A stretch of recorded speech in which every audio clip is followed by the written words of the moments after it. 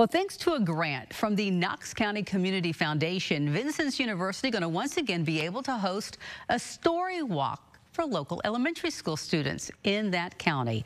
According to a release from VU, the $4,500 grant will allow education majors, along with the faculty, to make an immersive literacy experience this spring. It will combine the beauty of nature with the joy of reading. The money will go toward purchasing books, supplies, and other materials needed for games and activities used to create that story walk.